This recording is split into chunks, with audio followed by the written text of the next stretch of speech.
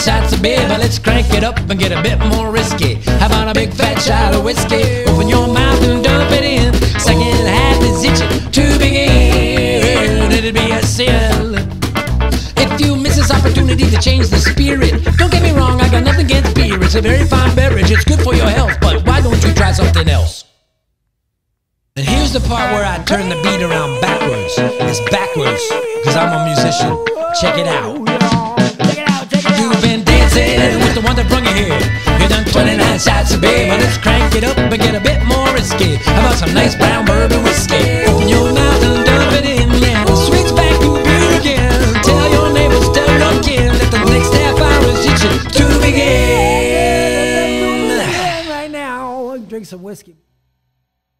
Q&A with Double A. Are you ready to play with Double A? Okay, here's Double A.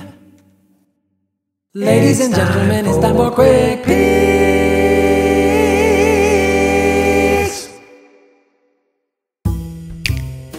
It's time for Jazzy J.